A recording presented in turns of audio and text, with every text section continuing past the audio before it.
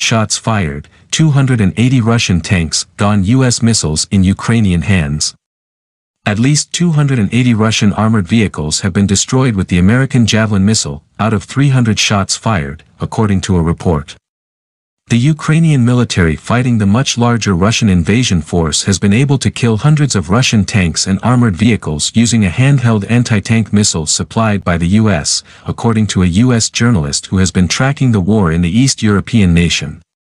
At least 280 Russian armored vehicles have been destroyed with the American Javelin missile, out of 300 shots fired, journalist Jack Murphy said in an article quoting a U.S. Special Operations official.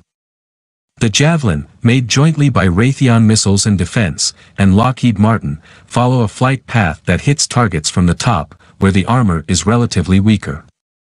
Almost every tank armor is thicker on the sides, but the top is known to be weaker, and that is where the Javelin missile strikes. The Javelin can also be fired in a straight flight path mode, if needed.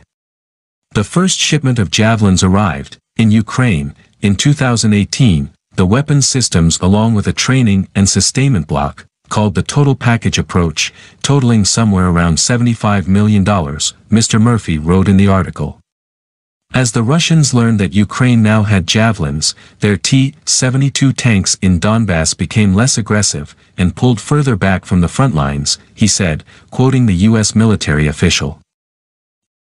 3 days after the Russian invasion started in Ukraine, U.S. President Joe Biden had instructed the U.S. State Department to release up to an additional $350 million worth of weapons from U.S. stocks to Ukraine, which had been asking for the anti-tank Javelin and anti-aircraft Stinger missile.